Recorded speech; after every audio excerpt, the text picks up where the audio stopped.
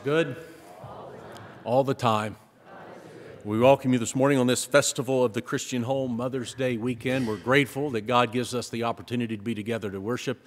If you are joining us by live stream, we extend greetings in the name of our Lord and Savior to you as well.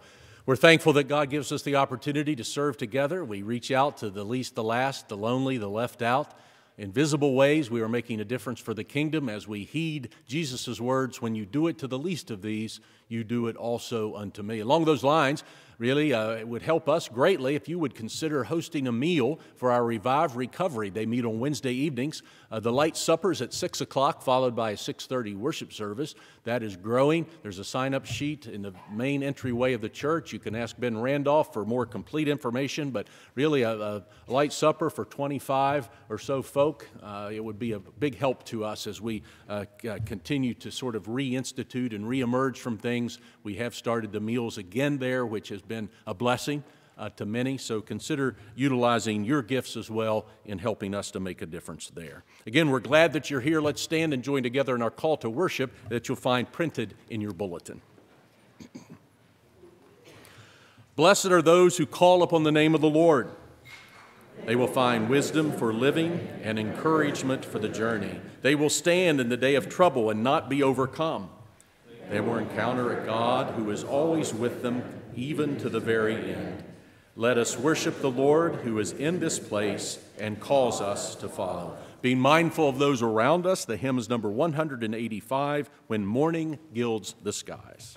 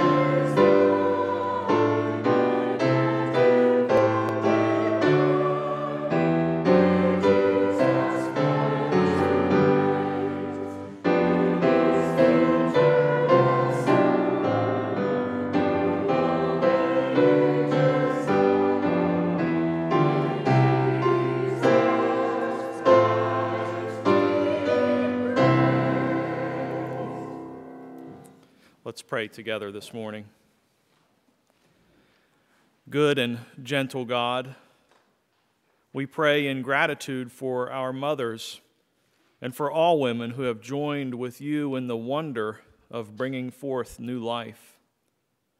You who became human through a woman, grant to all mothers the courage that they need to face the uncertain future that life with children always brings. Give them the strength to live and to be loved in return. Give them the faithful support of husband, family, and friends as they care for the physical and spiritual growth of their children. Give them joy and delight in their children to sustain them through the trials of motherhood. Most of all, give them the wisdom to turn to you for help when they need it most.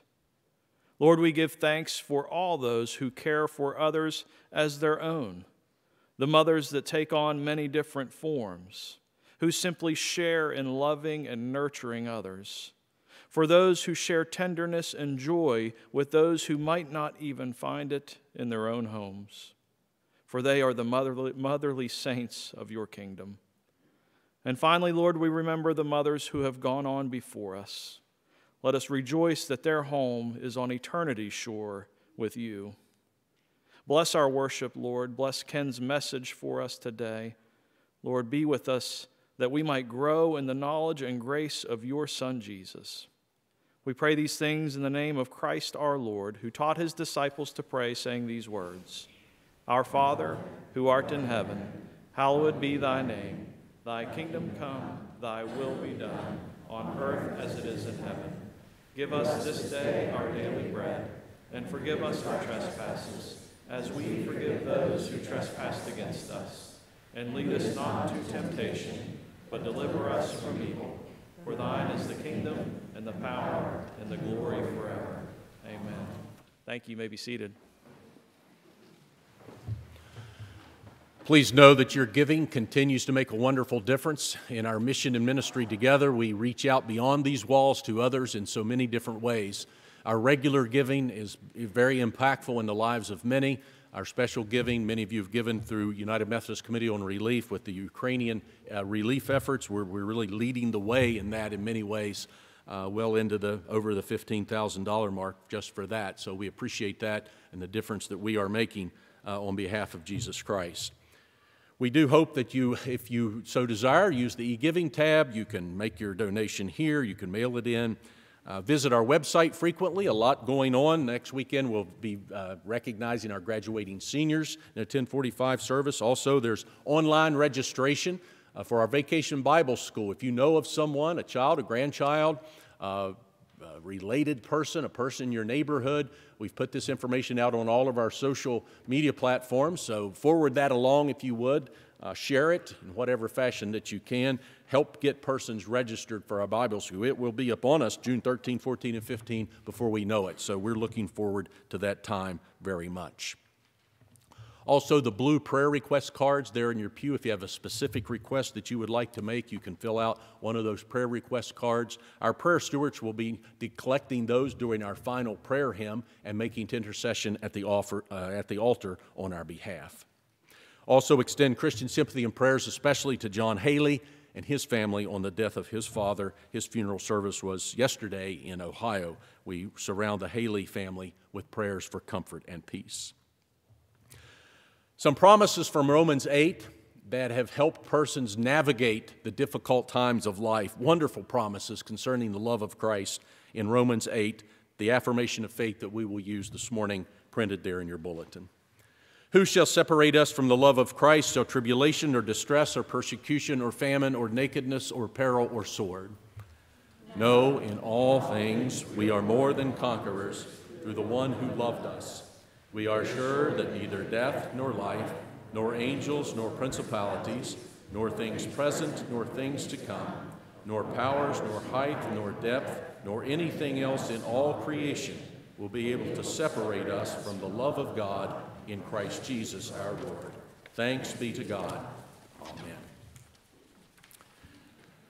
The words are printed there in your bulletin that you might follow along. Wonderful text to the word and music as the choir shares, "We come to thee."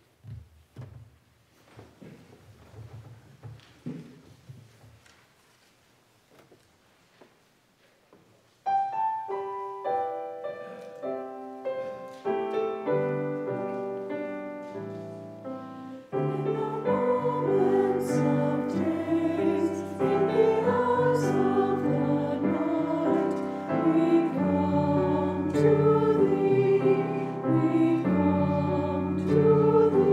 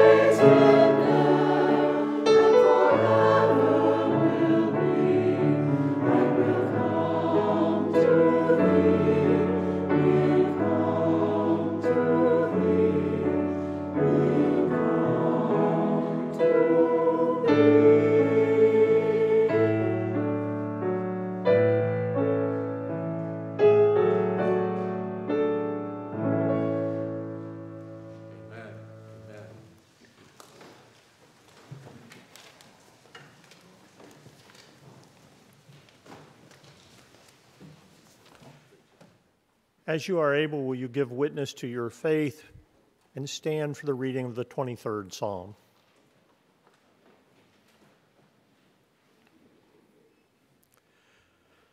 The Lord is my shepherd, I shall not want.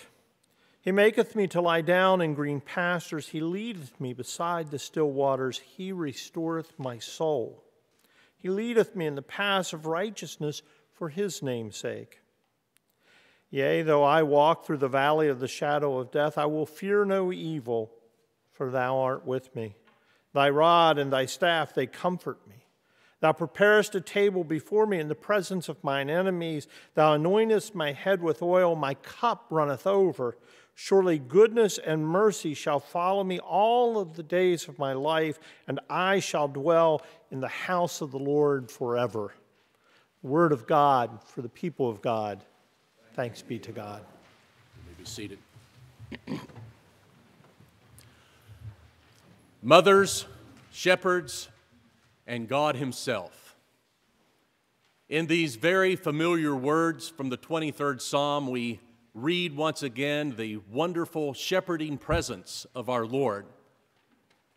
But it has much in common also with motherly care. Maybe that's why the prophet Isaiah says in chapter 66, "As a mother comforts her child, so will I comfort you, saith the Lord." These words from the 23rd Psalm have sustained generations of believers through the most difficult of times.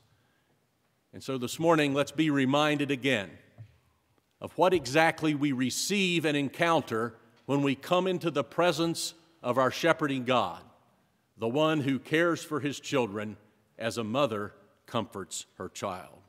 Well, first of all, in the Lord's presence, needs are met. Needs are met. The Lord is my shepherd, I shall not want.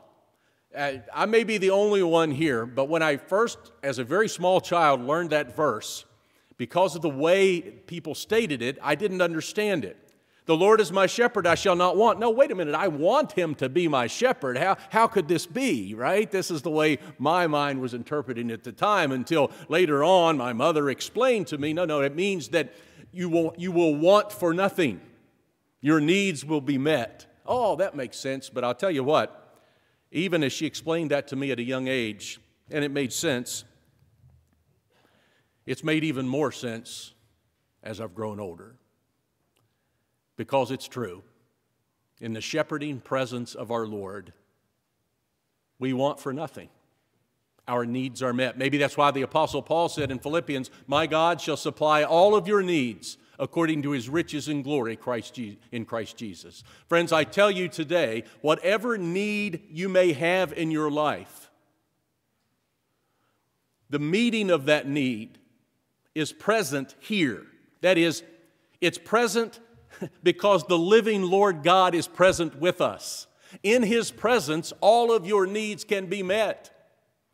Some of those needs you may reveal to no one. They're at a depth that you really can't even express to anyone or want to express to anyone. He knows what that need is. He knows the deepest need within your heart, and he's able to meet that need.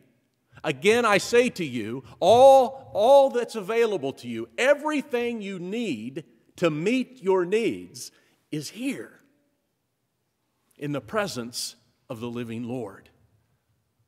So place yourself in his hands again today. Know of his shepherding presence in your life. Some of you may remember some time ago I shared this in one of the devotionals or Bible studies, but I had a math teacher in high school, had him for several math subjects, all the way through calculus, in fact. And one time I remember in one of those advanced mathematics classes, he came in, it was a test day. He handed it out, and there was only one problem on the test. That always made me nervous. One problem, that's it. And he said, now you probably noticed this is going to be an extremely difficult problem. There's 12 or 13 of us in the class, small class. He said, but I've helped you out. Now, this tells you how long ago it was, young people, so just bear with me. But he said, I've put some scientific calculators around the room. Oh, those scientific calculators, when they came out, man, those were big stuff, right? I've put those calculators around the room. You can use your textbooks.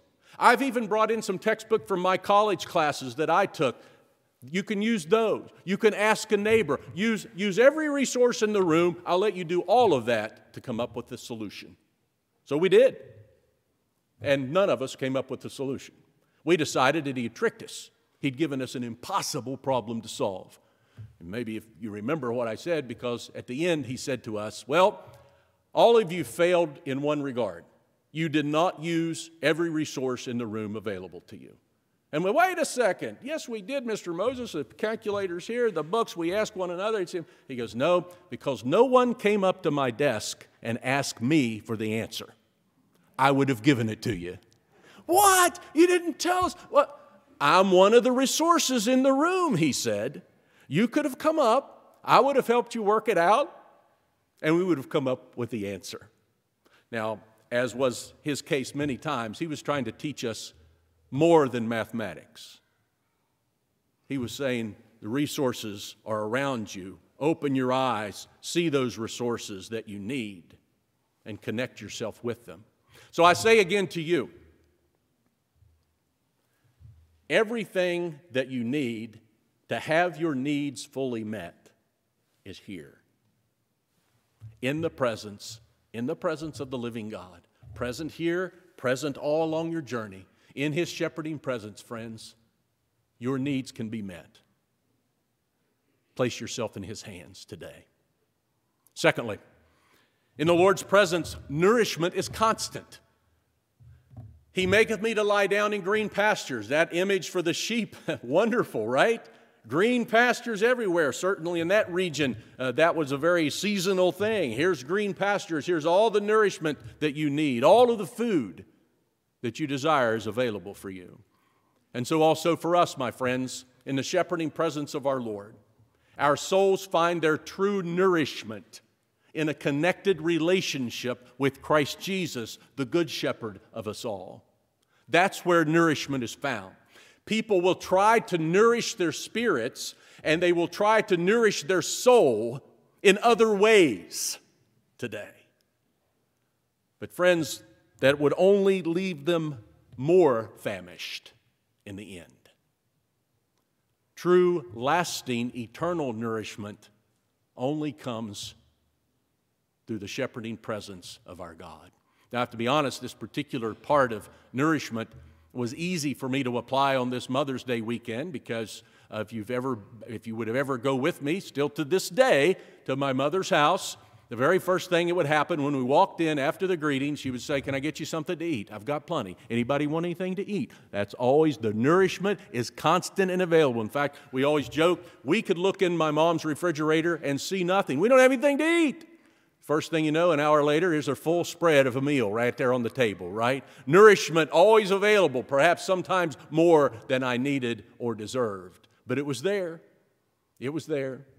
In fact, some years ago when Charlie and I and some of the others were working with the youth, we'd have youth lock-ins, and my mom was still able to come, and she would, the way we'd close the lock-in the next morning, we'd go up to the parsonage, and she fixed biscuits and gravy and bacon and eggs, and we had this huge spread right out there. It was amazing how the lock-in attendance the next year kind of bumped up just a little bit, right? Because they knew what was on the way.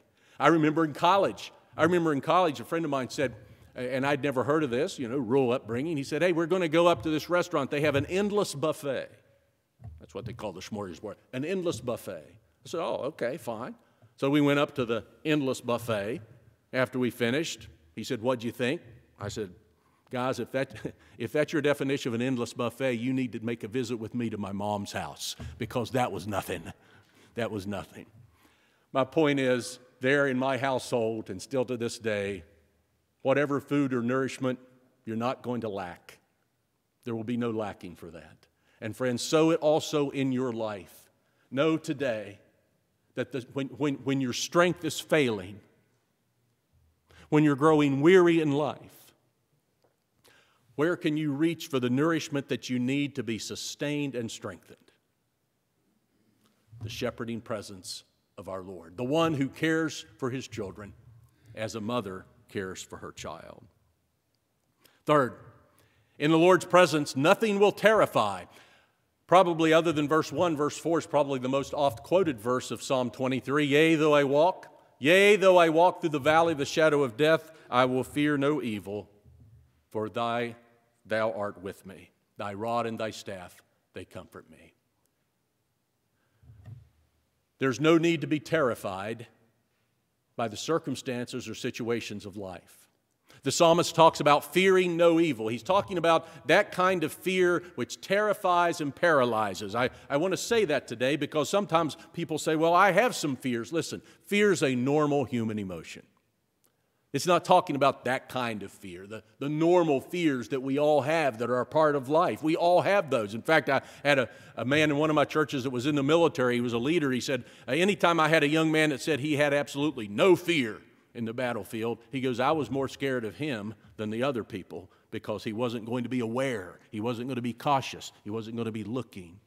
He was fooling himself if he didn't think that fear was a natural part of being in that environment. So we're talking about the normal fears that we have. They're there. But friends, fearing no evil, it's not going to get the upper hand. And when you walk through the valley of the shadow of death, death will not have the upper hand. That which terrifies us need not terrify us because thou art with me. In God's presence, my friends, there is the way to overcome those terrifying moments or those things that threaten to paralyze us in place due to our fears. Every now and then, just one of my favorites, I guess you could say, in terms of going online and watching some things, but I still like to watch every now and then the videos and the reports with the miracle on the Hudson. Do you remember that? It's been January 2009 when that U.S. air flight got hit with the birds and lost its engines, and Captain Sully landed it successfully on the Hudson River. Remember that? It still fascinates me to this day. I can go back and watch that. And, of course, since then, movies and interviews and all sorts of things have occurred with that. They even put people in simulators. I'm sure you've seen that. They put people in simulators that tried to actually redo that, and they couldn't do it in the simulator, but he was able to successfully land on that Hudson River. I remember one in particular. It was several months after the event. A lot of interviews from the passengers came out afterwards. And they were talking to this one gentleman, typical, what did you feel? Where were you seated? How did you get out? What were people doing? All of this. At the end of it, he finally said, well, I'll just say this.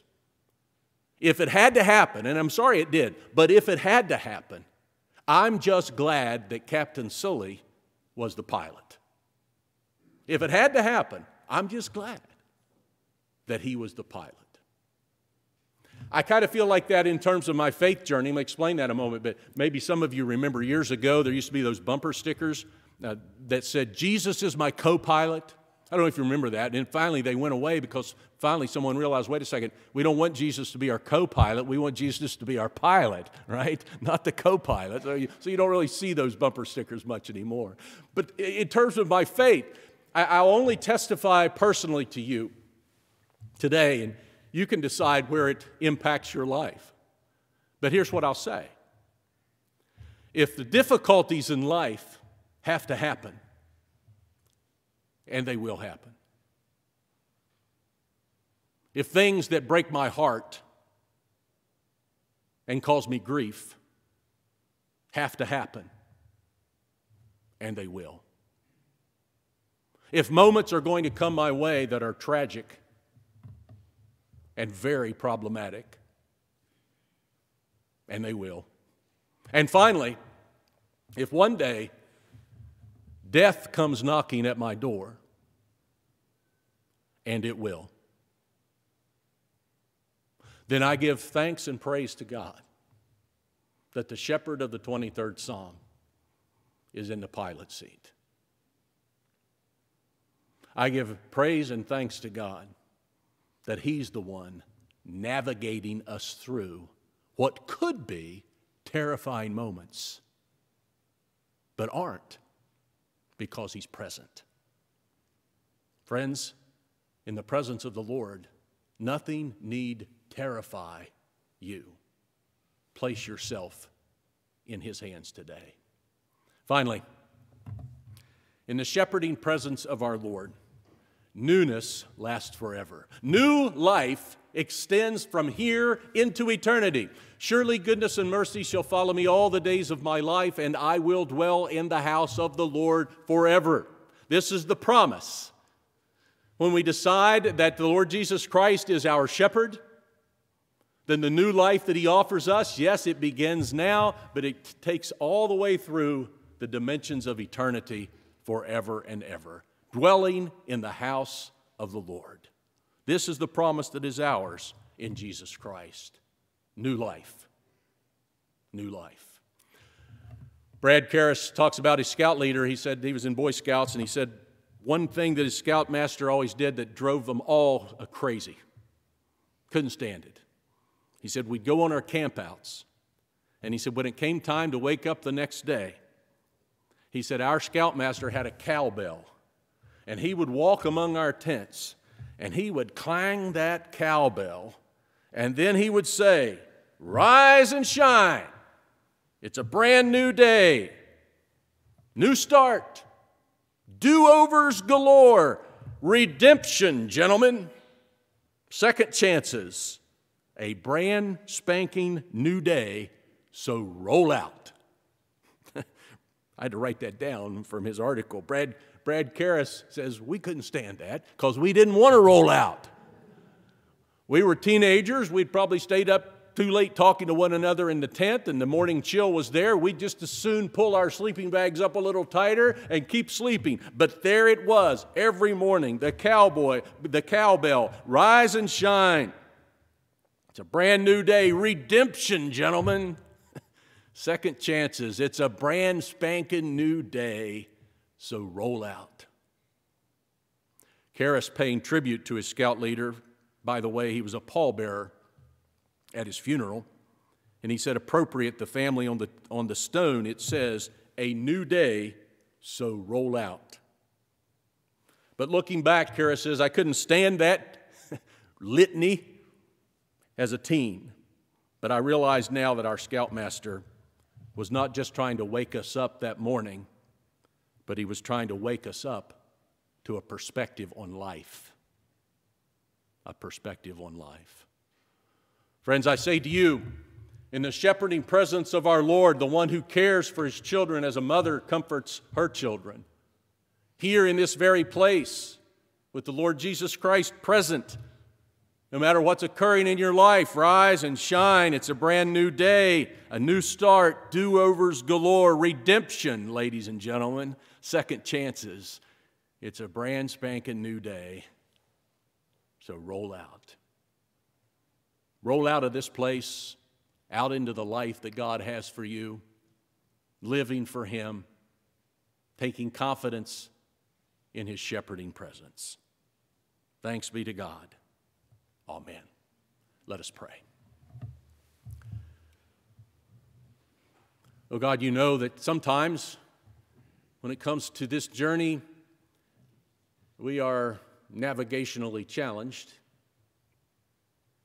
We need more than anything your direction and guidance. You know, from time to time, the emptiness we feel on the inside and how we sometimes look in many different ways to fill up that empty space. Come to us again as the shepherd that you are. Meet our needs, nourish our souls, calm our fears. Help us to embrace the new life that you give. We are mindful of many who may need to know that shepherding presence today, and we pray for them in these moments.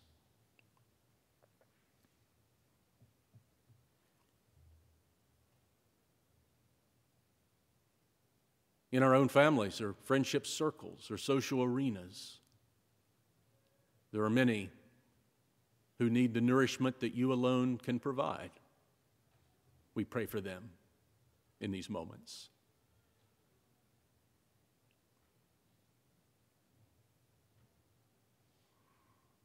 And we pray, O Lord, for our church, that we would be witnesses in our world in a way that would point others to the Good Shepherd, Jesus Christ. Help us by our words, attitudes, and actions to reflect your presence to others. We pray for our church.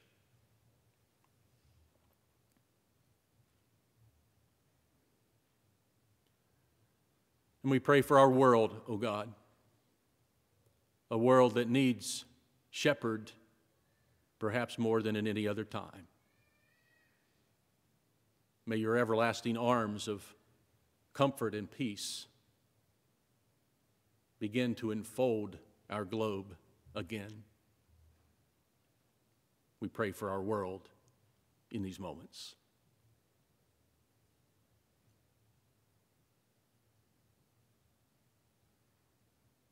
We thank you that we can bring all things to you, knowing that you are with us in all things. In Christ's name we pray. Amen.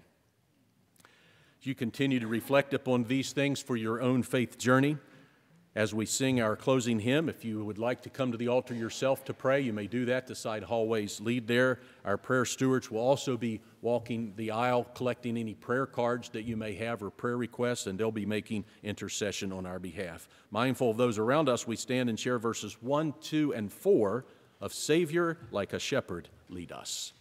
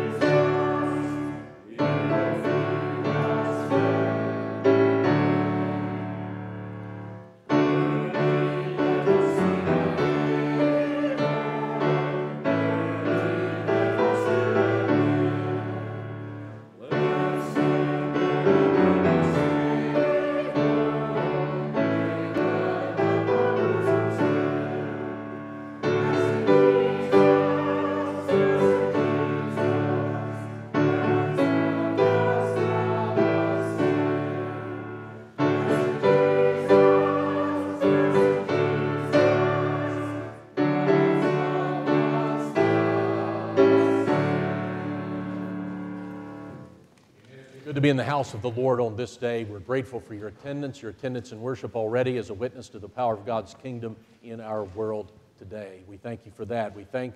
Thankful for all of those who share at our many different worship services, 6 each week. Today at Maplewood, Tim Morgan was holding forth there. We appreciate Tim's helping and all of the lay pastors who are involved in this work. Friends, we have been blessed. We're blessed with the shepherding presence of our Lord who loves us and promises to meet all of our needs. We receive that blessing, but we go forth, we roll out to share that blessing with all. In His name, we depart to serve. Amen.